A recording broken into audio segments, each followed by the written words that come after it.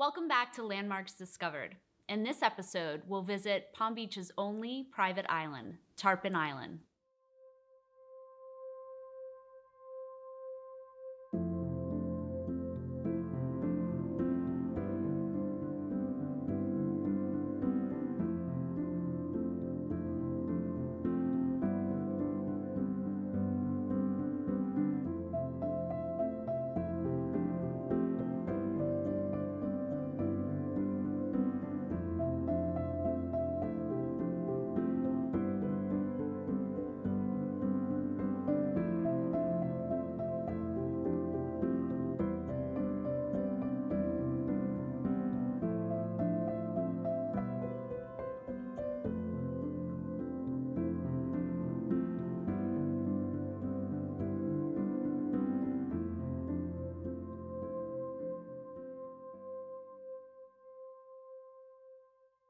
When we think about the history of Palm Beach, we can really see that they were moving a lot of land around. We can see in the north end that they filled in lakes to create land, they filled in a bog near the sea streets to create land, and they really dredged up the intercoastal area to create Everglades Island and Tarpon Island.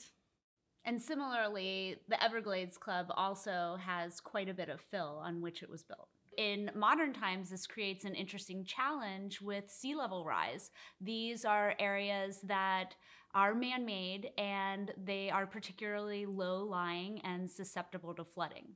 And that brings us to what this house represents to us today. I mean, it's been listed as a historically significant building, so it's one of the first structures we're featuring that is not a landmark. The town of Palm Beach recently updated their historic site survey, and they found that roughly 1,000 buildings are eligible for either landmarking or historically significant buildings. And what this means is the building is at least 50 years or older.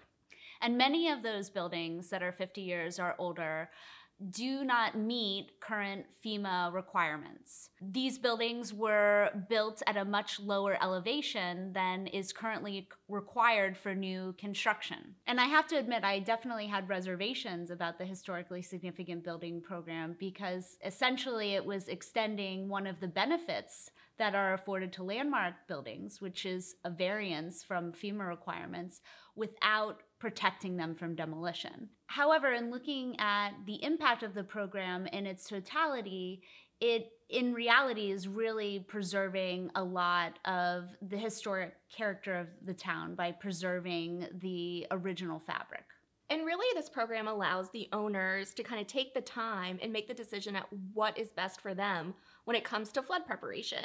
So it really staves off the demolition of a house that might have been demolished because of these FEMA rules, and it allows them to be exempt from that. I think it's a great case study on modern preservation and how we have to kind of transform our traditional ideas to really fit the future. As traditional preservationists, this program is really a completely new concept. It really challenges the ideas of what preservation is and how we can interpret it to the public. Tarpon Island is not only interesting in that it's taking advantage of the historically significant building program, which is a relatively new concept or interpretation of preservation.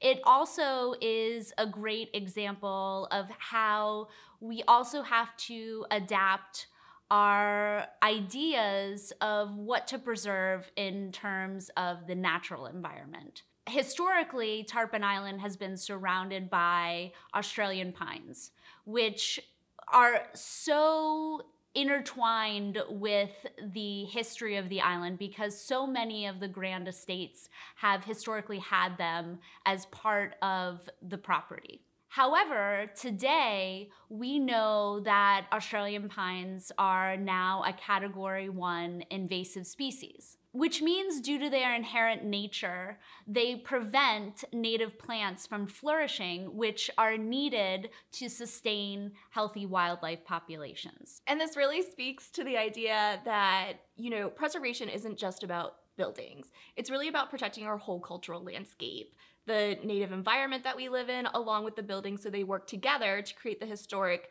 character that we all love. So the first owner of Tarpon Island was Stuart Davis, and he commissioned Howard Major in 1939 to build the building that's currently there. He received his wealth from his father, who was an inventor, and he invented Perry Davis's vegetable painkiller. Which interestingly could be both ingested and topically applied, which makes one wonder what exactly was in it. It also makes me think about the snake oil salesman that we associate with that period of time before we had many of the over-the-counter brands that we know today. Well, not a snake oil salesman. The next owner of Tarpon Island was Wiley Reynolds Jr., who was the president of First National Bank. And an interesting connection between the bank and the property on Tarpon Island is that John Volk designed the First National Bank in 1937, and Reynolds hired him to do later additions on the major design property. And in our archives, you can see the different designs that John Volk did for the pool pavilion. So one of his designs was really mid-century in design and kind of different from the original structure of Howard Major. But the one they ended up going with really fits in with Howard Major's Bermuda-style house. And when you see the pool pavilion, it's remarkable its proximity to the water. Today, modern building and zoning codes would never allow something like this to be constructed. However, the Landmarks program and now the Historically Significant Building program allow features like this to be preserved and continue in their original design intent rather than having to be brought up to code. And this episode provides a great opportunity to introduce everyone to our Director of Education, Amy Sunny. Amy has recently taken on a greater advocacy role at the Landmarks Preservation Commission meetings. In addition to working with the town's preservation consultants and staff, she works with stakeholders in the community to ensure the best possible preservation outcomes for projects coming before the Landmarks Commission. Tarpon Island is the first property that we're featuring on Landmarks Discovered that is a historically significant building rather than a landmark. The Historically Significant Building program was created last year in order to help save more of the older building stock in the town of Palm Beach. So in order to qualify for the Historically Significant Building program, a structure has to be over 50 years old, and it also has to meet one of 4 criteria that were laid out in the ordinance that was adopted last year. Additionally, it has to be located in a conservation district, and the town council has already taken a really bold initiative to approve conservation districts that cover almost 99% of the island, making almost all of the structures that are 50 years or older potentially eligible for this historically significant building program. The program came out of the conundrum in the town that much of the town's aging building stock, those buildings 50 years or older, were starting to be torn down because of the substantial improvement rule. So according to FEMA regulations, if you're going to renovate a structure and you go beyond 50% of the assessed value of the structure, you have to raise the entire building to meet the minimum FEMA required flood elevation. This house recently sold for $85 million, but according to the property appraiser, the structure is only valued at a little under $2 million.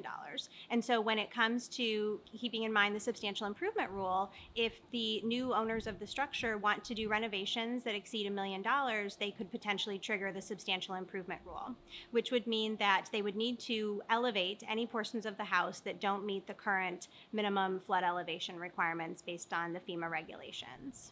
So this new program, the Historically Significant Building program, allows the owner to apply for an exemption to the requirement to elevate the structure, and therefore allows additional segments of the house to be preserved in their current location and in their current setting.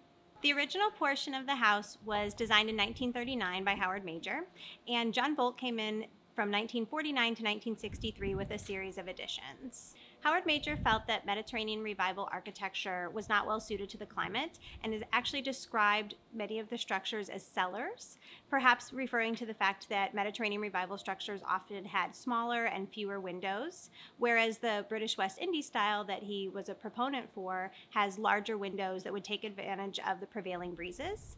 He also wrote that he really liked to use jalousies or louvered shutters to help create additional airflow into his structures. Some of the important character-defining features of the structure include the flat white tile roof, the shaped parapets, the wood windows and doors, and specifically sash windows as opposed to casement windows that you might find in a Mediterranean revival structure, There are wide overhanging balconies and porches, and you can see here the lovely Chippendale railings. One unique feature about this house is the window behind me, which was used on the southern facade to help create balance. In addition to this being the first time that we're featuring a historically significant building, it's also the first time that we're featuring a building prior to its renovation. The initial rehabilitation proposal for this project showed a substantial amount of demolition on the western side of the building. The architect for this project, Roger Jansen, was very receptive to addressing our concerns regarding the level of demolition proposed for this structure. By working together, we were able to identify a way to preserve more of the original structure. The day before the landmarks meeting, Roger produced a sketch that showed preserving more of the original portion of the structure. It was approved by the property owner and presented at the Landmarks Commission, where it was enthusiastically received. Like many of our past episodes, this episode of Landmarks Discovered provides a vehicle to explore the modern-day preservation challenges and tools available to preserve the historic character of the town. The Historically Significant Building Program is innovative in that it provides an alternative to demolition, and we can see how it's specifically applied in this episode to Tarpon Island. Thank you so much for joining us for this episode of Landmarks Discovered.